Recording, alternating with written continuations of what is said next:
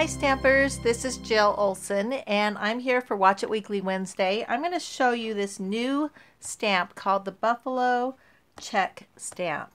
And it comes two different ways. This is the wood mount. It comes in this case with the wood and the sticker, and you just mount it right on the piece of wood. Or you can do it the clear mount too. So I like this because it's already ready to go. And when I stamp a big stamp like that, I actually turn it upside down.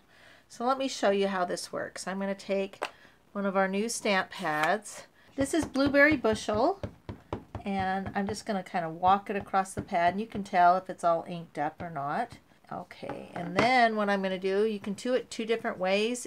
If you want it to match all the way around, you put it on this side where the dark, or if you want it to not be matched on each side. I mean, it just depends on what you want or the look you want. So I'm going to go ahead and put this down carefully, and then I take a scratch piece of paper, hold one side, rub it, and hold the other side and rub it. And basically what this does is it goes ahead, instead of standing up and trying to real pressure down on the stamp to get a good image, you get a good image every time. So I'm going to lift this up. So there you go. You've got your blue on blue. So, okay, so that's one way of getting the background. Let me show you some other ways. I went ahead and took the Versamark pad right here.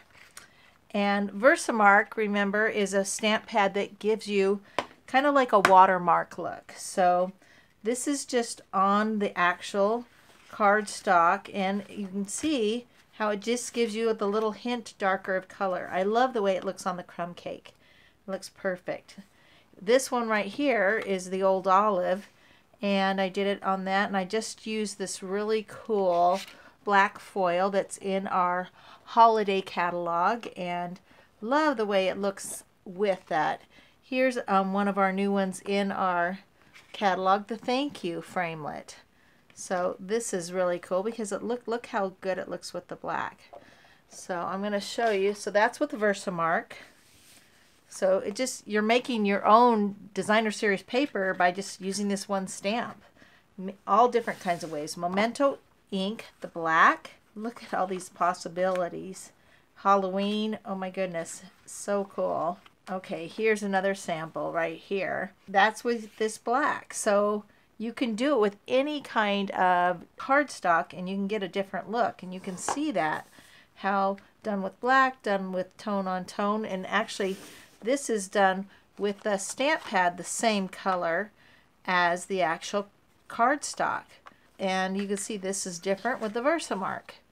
Same color, but this is Versamark, this is the stamp pad. The possibilities are endless with using this Buffalo Check stamp. Here's a little cute little box that I did, one of our gable boxes, and this is the shimmer one. I only stamped the front of it.